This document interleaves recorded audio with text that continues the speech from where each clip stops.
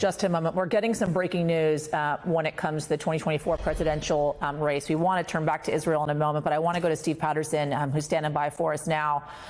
Steve, good to talk to you. I hear we're getting some news in when it comes to former Vice President Mike Pence and his bid for the White House. What do we know? Yeah, former President Mike Pence has suspended his campaign. I apologize for the noise. Ron DeSantis is now stepping up on stage. This is a huge event for the RJC, welcoming in all 8 candidates running for president.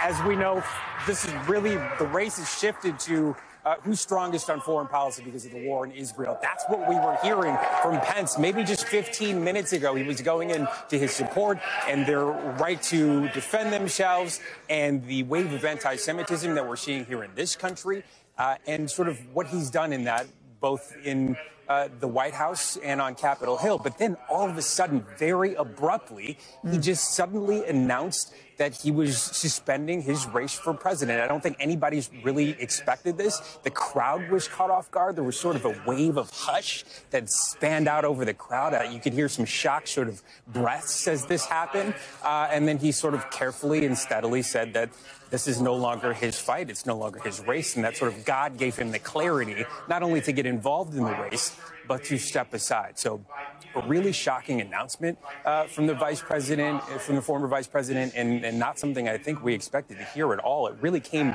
out of nowhere. Yasmin.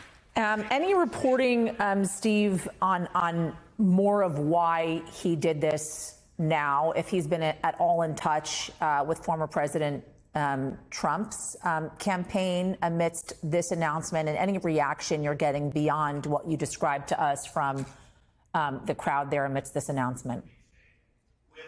You know, it was just all so sudden. And again, just a few minutes ago that we really haven't had time to react. I spoke to the embed that is, of course, embedded with him on the campaign trail, asked her sort of, did we know this was coming at all? Did we have any ideation? She told me sort of that, you know, the writing was on the wall that the barrier for entry into the next debate is a lot higher. So some of these candidates are going to start dropping off. I think sort of the consensus was if he couldn't make that next step, then of course it'll be very difficult to keep this campaign running. And it seems that that was the writing on the wall. But to announce it here, sort of in the middle of this speech, sort of sight unseen, again, very shocking.